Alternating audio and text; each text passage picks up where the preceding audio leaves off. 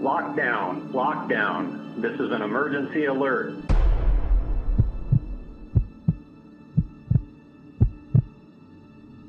Before being taken on as a full-time teacher at a high school a little outside of Austin, Texas, I was a substitute. I would sub in for a multitude of classes, with my main subject area being math classes. Being a sub, I would most days have a lot more off periods, of course, since I would work more on an as-needed basis. This was on a day that started like any other. I had 4 classes I would be subbing for that day. They were all the math classes that a specific teacher would teach, including geometry and algebra. I would usually enjoy subbing for science classes, as the teachers would usually just have me show the class an educational documentary and then hand out a question sheet which would be handed in at the end of the class to be graded. With math though, you'd actually have to teach the material as a sub. I arrived to school and picked up the keys from the front office to the 2 classrooms I'd be subbing in that day. Both classes were in the math hallway, which was downstairs to the far left of the school. The periods I was teaching that day were something like 2, 3, 7, and 9. I had already taught the first 2 classes, so I had about an hour and a half before the 7th period class I'd be teaching. During most of this time, I stayed in the classroom of the last class I just subbed for since it was empty for the next 2 periods. I was doing a mix of work-related and non-work-related things on my laptop. Period 6 there would be another class here, so I'd migrate to the teacher's lounge by the back of the school. After the second bell rang and period 6 began, I was walking the empty halls to the teacher's lounge. I'd been in the lounge multiple times, and honestly, it would usually be subs sitting in there, if anyone. The teacher's lounge is pretty much in the back corner of the school, by a separate back entrance that's only unlocked from the outside by teachers' ID cards. I set my belongings down on a table in the empty teacher's lounge, and this was when I heard knocks at the back exit door. I went out to the hall and to the doors, where I saw a clean-cut looking man with gray short hair and a button-down shirt tucked into khakis, with a black jacket over all of it. He looked like a teacher. He saw me through the glass and smiled and asked me to open the door. I asked if he were a teacher here. He said, "Yes, my name's Mr. Abrams. I don't have my ID on me today." I opened the door for him, and he thanked me and quickly walked past me. I noticed that now he had his hand in his right pocket. He had some serious movement in his step. He seemed to know where he was going. Actually, he was going in the direction of the math hallway. I suddenly felt like I may have made a mistake letting him in without ID. I rushed to my laptop and pulled up the staff directory, which was accessible to all employees of the school. I looked up Mr. Abrams. There was not a single teacher at any of the schools, elementary to high school, with the last name Abrams. I had no choice but to call the front office and let them know that I think someone pretending to be a teacher had entered the building. This was taken seriously as the school issued a lockdown immediately, sending every classroom an automatic distress call to lock all doors and turn off all lights immediately. I heard a commotion from out in the math hallway. I walked out into the hall a little closer, and I could hear bangs or kicks on a door, and a man screaming at the top of his lungs, "Maria, open up, and I know you're in there." Maria was the first name of the teacher I was subbing for that day, and I couldn't tell for sure, but I believe the door he was kicking on was one of the classrooms I subbed in that day. Police had surrounded the school in literally minutes, and had entered from multiple entrances and detained the man. I didn't witness it happen. It was down in the intersecting hallway, and I wasn't allowed past the police. The teacher I subbed for, who I changed the name for her privacy, had called out of work that week, originally alleging she was very sick. The man who came to the school banging on the door was apparently her ex-husband, and as far as rumor has it, Maria did something horrible to him. Not much of a rumor, because clearly that would be the case if he came to the school with a gun. Everyone's guess is he came to kill her and then himself. No one knew where Maria went to hide from her ex, or what the full story was, but she didn't return to work for months. I pray to God all the time thanking him that no one was hurt or killed, because I was the one to let him in, and that would have forever sat on my conscience.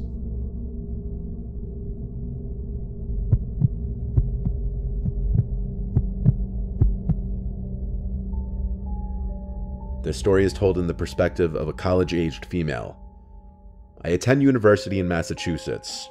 I currently live off campus in my final year here, but this took place when I was a freshman living in the dorms. Freshmen are on the first floor of every building on campus. This was the winter semester. It was a freezing cold day. I just finished up my last class around 5 p.m. Our professor let us out really early. It was already dark out as I was walking back to my dorm. On my walk back, I got a text from the university. The text started in all capitals saying, "Attention all faculty and staff, get to a safe building immediately," as a suspicious man was walking around campus approaching women with crude, threatening comments and telling them he had a gun. The text mentioned that university police were aware of the issue and were on full alert, looking to find the man.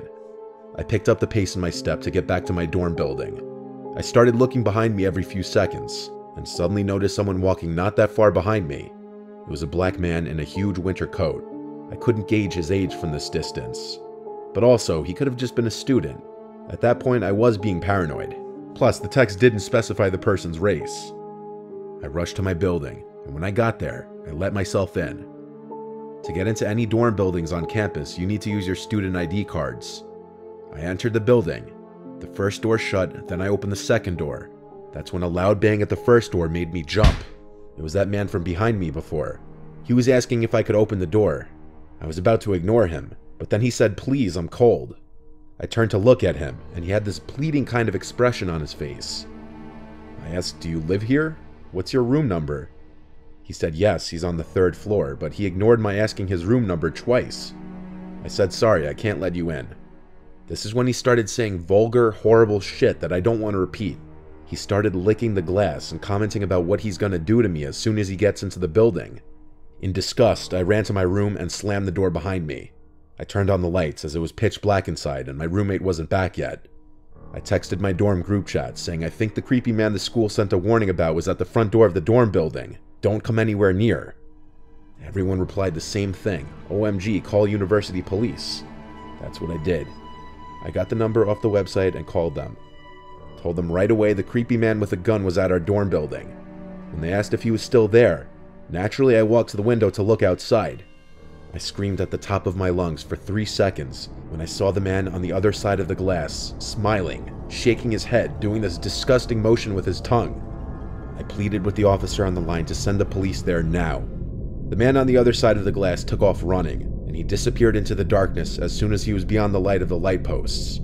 I still cried for the police to hurry, and as soon as one of them got to my dorm room, I let him in and described what the man looked like. He told me to stay in my room and don't leave again for the night. He advised I tell all my friends in the building to do the same. An additional text was sent out to all residents of my building. The hunt for that man went all night apparently. They never found him. The things he said to me were beyond disturbing.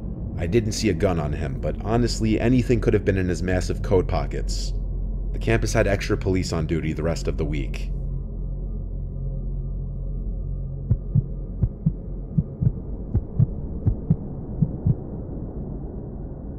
When I was in 2nd grade, each day of the week we'd have a different extracurricular activity at some point in the day.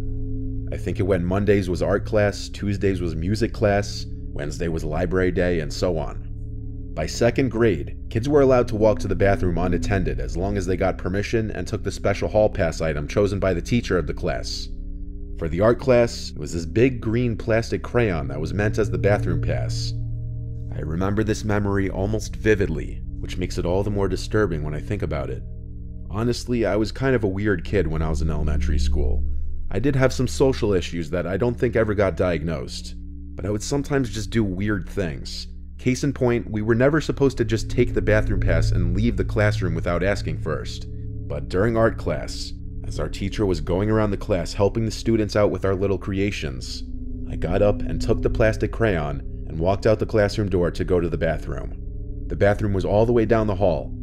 I go inside, and as a kid, I was the type to pee sitting down. So I went to the stall and sat on the toilet seat.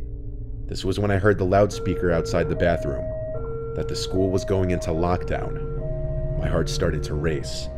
I was outside of the classroom during a lockdown. I was terrified. I don't remember if I finished peeing or not, but I know I got right off the toilet seat and went outside back into the hall. I was scared I was going to get in trouble. I saw all of the classroom doors were shut with their blinds down and lights off already. I was too late.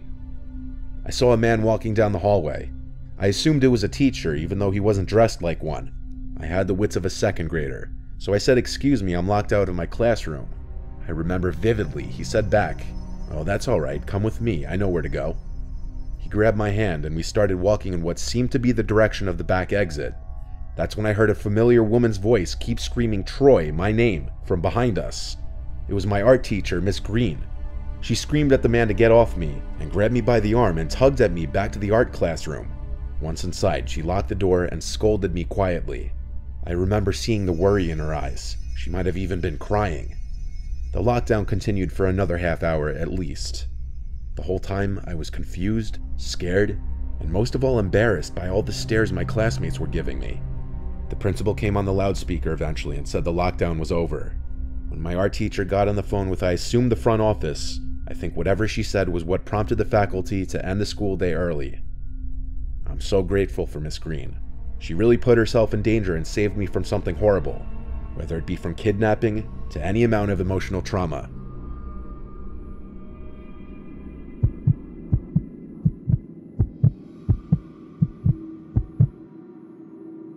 This happened to me when I was a junior in high school, around April or May of 2019. I live on the Mississippi Gulf Coast, but for privacy reasons, I'll leave out the school name.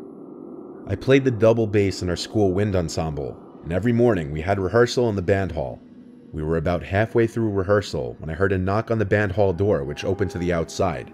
I don't think anyone else heard the knock because we were in the middle of performing a song, and I was standing with my double bass on the perimeter of the ensemble, along with the percussionists, so I was closer to the door. Before anyone could say anything or react, one of the percussionists who I knew just blindly went over to the door and opened it for the person outside. We had been repeatedly told by the band directors to never open that door for anyone on the outside unless it was a student, and even the students had to show their student ID badges through the window before being let in. But we still have to open that door a lot for other students as it locks on its own. So he probably just opened it without thinking and didn't look through the window. As soon as he opened the door, the person forcefully came in and walked to within 15 to 20 feet from where I was standing. It was a middle-aged Latino man, about 5'6", wearing a gray hoodie and cargo shorts. I immediately noticed that the guy had both of his hands in his hoodie with what appeared to be a heavy object. The band director saw him first and immediately stopped conducting, and the rest of the band turned their heads around to see what was going on. The band director asked with a nervous but forceful tone, "Can I help you?" The man replied in broken English, "Yes, I came to check out my daughter." The band director asserted, "This is not where you check out students, you shouldn't be here." The man then asked where he should go to check out his daughter, and to my surprise, the band director directed him to go out the band hall double doors and make a right down the school's main hallway to the front office. The man thanked the director and quickly walked out of the band hall into the school. During this whole conversation, I had my double bass turned in the man's direction and stood behind it so that it would maybe somewhat shield me from any bullets. After the man had disappeared down the hallway, the entire orchestra was speechless for a minute or so, processing what just happened. The director immediately called the school security, and within a minute or so, the school was on lockdown. The director turned off all the lights in the band hall, and we all crammed inside whatever tuba lockers we could find. A whole 5 minutes passed until 2 armed security guards came running full speed through the band hall in the direction that the man had gone. Another 10 or so minutes passed and the lockdown was over. The school never came out with an official statement of the event, nor could I even find any local news articles about it. I suppose the school was trying to keep the whole thing a secret, for such a stupid breach of security would certainly damage its reputation. But I later heard from multiple other students that the man had just committed an armed robbery somewhere near the school and was fleeing on foot from the police when he decided to take refuge in the school, pretending to pick up his daughter. I also heard that he was found with a gun on him, which explains the heavy object I noticed in his hoodie pocket. The fact that I was standing literally 15 or so feet from an armed intruder inside of a school for a whole 2 minutes still terrifies me to this day.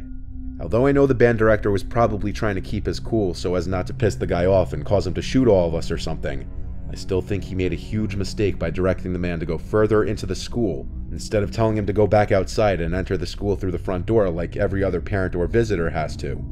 Had that man had worse intentions, that situation could have ended tragically. I'm glad I'm not in high school anymore, because now I know firsthand how easily such things could happen at the hands of a careless mistake.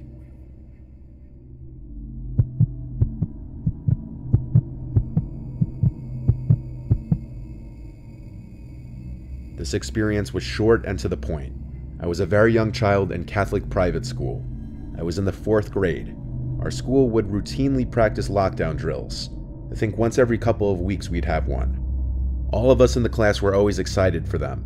For some reason as kids we just found it to be fun. It's all a joke when you're that young. Half the kids don't even realize what you're practicing for, and the other half who do don't ever expect a real lockdown to happen. One day it did, though. Over the intercom came a voice from the front office saying, "We're going into lockdown, this is not a drill." I remember some kids still laughed at the announcement, as if it were cool to hear that we're going into lockdown. No one could have prepared for what came next. As our teacher seemed concerned and rushed to shut the door and the lights and yelled at us to get in the corner, I think that's when everyone realized this wasn't just a regular lockdown drill. Something serious was going on. We all huddled in the corner of the room. Each door had a narrow glass window which could be looked through.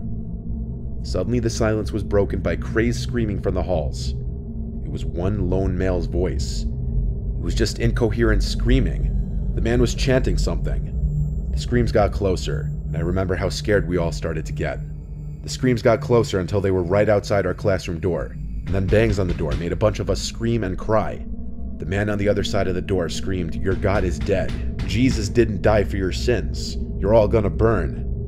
Our teacher tried his best to calm us down as the screams intensified, and the man started to yell, "I hear you in there. I see you. Open up the door." The man screamed words I didn't understand at the time, but I believe looking back, he was screaming Islamic phrases and shaming our religion. I was too young to put it all together immediately. The bangs on our door stopped, and the screams continued further down the hall away from the door, but they could still be heard. The crazed man continued through the halls. The man's screams were overpowered eventually by the yells of other men. There was a huge commotion in the halls during what I presume to be the moment he was taken down by police or security. We had to stay in the lockdown position for a long time even after this. After a while, the lockdown was over, and the school day was cut short. Parents were called to pick up their children. Luckily, my mom didn't work, so she was able to come pick me up right away. It was a bit of a scarring experience. We were all so young that we didn't even understand the gravity and freakishness of the situation. I'm just glad no one got hurt.